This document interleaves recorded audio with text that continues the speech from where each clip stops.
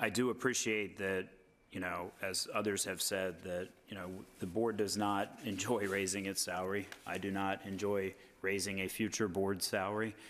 The Virginia law requires us to consider it only in election years for future boards.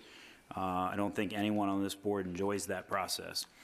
And that's one of the reasons why, speaking for myself, we don't do this every 4 years. Matter of fact, before tonight, I voted for one pay increase in 16 years, in part because it's a painful process.